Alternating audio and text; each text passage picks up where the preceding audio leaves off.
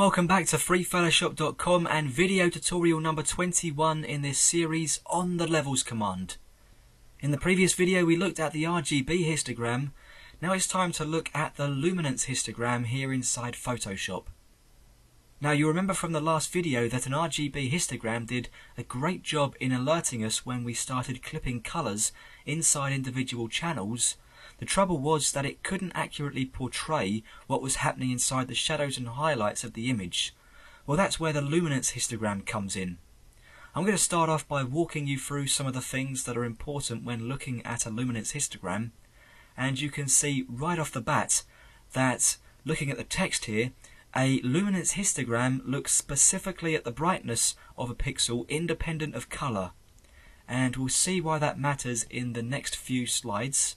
For the moment, and right from the start, we need to understand that the human eye doesn't detect red, green and blue light equally, so the Luminance histogram aims to reflect this.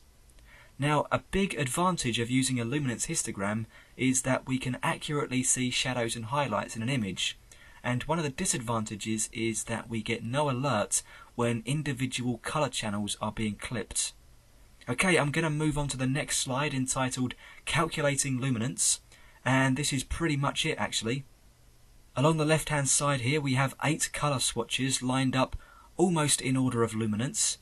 We can then see the calculation that's performed and the resulting luminance value that's assigned to each of these colours.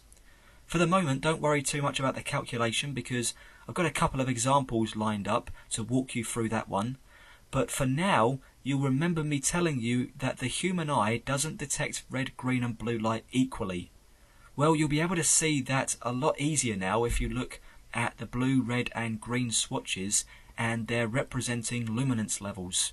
Luminance, by the way, and I probably should have explained this right off the bat, luminance is another word for brightness. Now, this lives by the science, this whole theory lives by the science that the human eye is least receptive to blue light. Hence a luminance value of 28 here for the blue swatch, meaning that we see blue light as the dullest colour on the chart here with the exception of black. Then comes along red, and that has an assigned luminance of 76, followed by the brightest primary colour, which is green. And if we look at this as a percentage, blue light is allocated 11% of the eye's vision. Then comes red, which holds 30%, both of which fall considerably behind green light, which comes in with 59%. And if you look at these 3 swatches on screen here, you should recognise that the green one is brighter. The green one is displaying a lot brighter than the blue one, I'd say, which is the least illuminating, which only goes to back up what we're actually discussing here. Okay, now the next swatch is magenta, which of course is made from mixing red and blue light, and that has a luminance of 105. So it's interesting to know that first of all, that the luminance value of magenta is directly the sum of blue and red added together, and the reason we're 1 out, by the way, is caused from the rounding of the numbers. And second of all, by adding the blue and red lights together, we still don't make a colour that's as bright as the green. Okay, next we have cyan, which is made from blue and green light. After that comes yellow, which is a combination of red and green light. And finally we get white if we mix all 3 primary colours together, which gives us a maximum luminance level of 255. Now remember I said in the notes earlier that luminance is independent of colour. Well, to prove that, I'm going to open up the layers palette, and I've already prepared a channel mixer adjustment layer.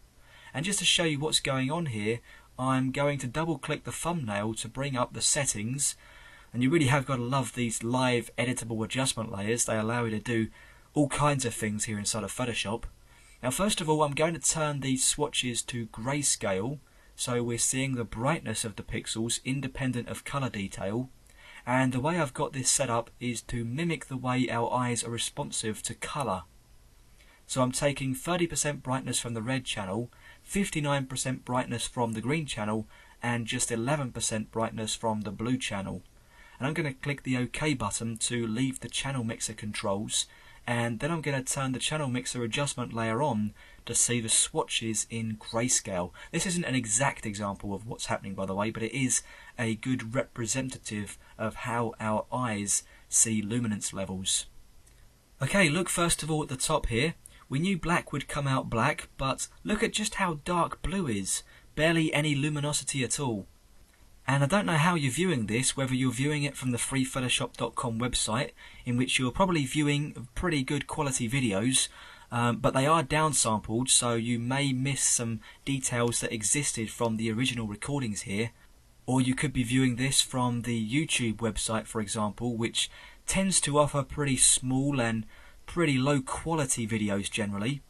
But however you're viewing it, I can see a slight shift of luminance here on my screen. That may not be the case wherever you are, but on my screen I can see a slight shift between the black and the blue, and then as we move down the chart the swatches become lighter. We get this blip here where we make magenta with blue and red. Green then comes in and overtakes that in respect of brightness. Then we get back to normal with cyan, yellow and finally white. Okay, hopefully that's given you a good idea about just how different luminance can be when compared to colour.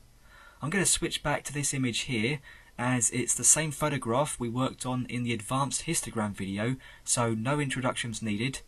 Now I'm going to bring back the histogram palette and switch the type of histogram out to luminance like so. And if you're still seeing the all channels view, then you can go ahead and downsize it to the expanded version. And notice what this is telling us. It's accurately telling us that we haven't got any clipped shadows or clipped highlights for that matter. In fact, I'm going to bring up a levels adjustment layer here. Not going to worry too much about naming it at this stage. I'm going to refresh the histogram cache and notice now which one of the RGB channel histograms the Luminance histogram looks most similar to. I'll switch to the red channel, and not really, that doesn't look too much like it. Let's have a look at the blue channel, it's getting closer. Now let's have a look at the green channel, and wow, that looks just like the Luminance histogram actually, almost identical I'd say. And that is of course no coincidence. The green channel contains data most visible to the human eye, and that's what the Luminance histogram is all about. So it's only natural that they're similar. They're not going to be exactly the same, but you are going to find the majority of the times that you work on these histograms, you are going to find that the Luminance histogram is similar to the green histogram. Okay, I'm going to make a few adjustments to this photograph using both of these histograms here. So first of all, I'm going to set the black point here in the composite histogram to 20 and refresh the histogram. Then I'll switch to the red channel and change the black point to a value of 17, and to compensate for that I'll change the midtone slider to 1.1 and once again refresh the Luminance histogram. Now I'll switch to the blue channel and here I'll enter values of 23 for the black point, tab across to the midtone slider and enter 0.90, and then finally a value of 252 for the white point slider, and then refresh the Luminance histogram once more. Now I'll switch to the green channel and I'm going to increase the black point slider to a value of 10 and refresh that once more. Okay, I think that's looking fairly good. The important thing here is that we're working with both the RGB and Luminance histograms as individual tools, and my advice there is to work like this as much as you can. They're both going to give you different qualities and it's going to be a really good addition to your workflow. I'm going to hit the OK button here, and the important thing to remember is that you're going to have to keep refreshing the histogram. In fact, for this exercise I almost went ahead and lowered that cache level in the preferences, but that would have meant a restart, and so I didn't go for it in the end. And call me lazy, I guess, that's the only reason why I didn't go for it. Well, things are looking good, and just to finish things off here I'm going to add a hue saturation adjustment layer just to make the image a little more vivid. We don't want too much, as I remember taking this as an afternoon was turning into an evening, and I think the value of 10% here for saturation is enough, just for a subtle modification. I'll click OK to accept that, and now let's check out the before version of this photograph.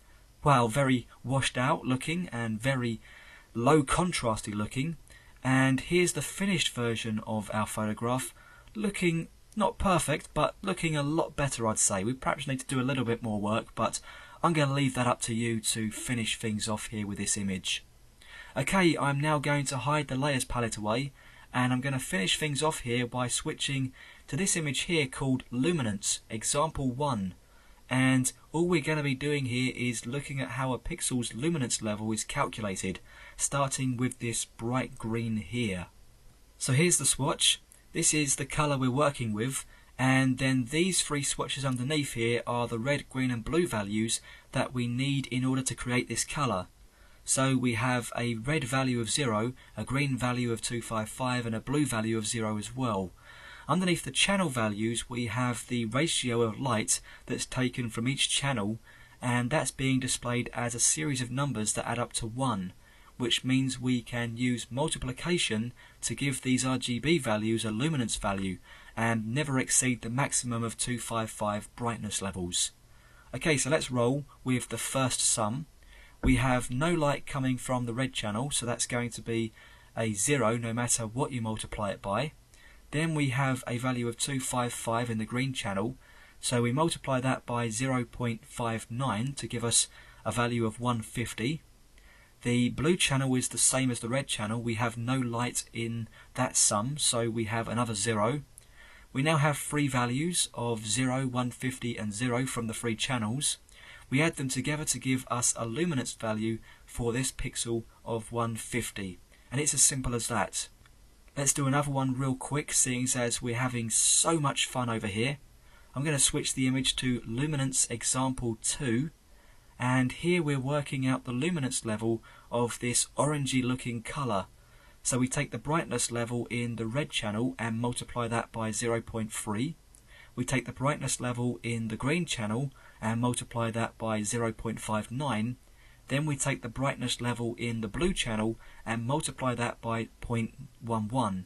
Finally, we take the three figures we've arrived at and then add them together, throw them all in there, shake them all around a bit, and we should come up with a luminance level of 163. Well, we're really starting to cover some ground now.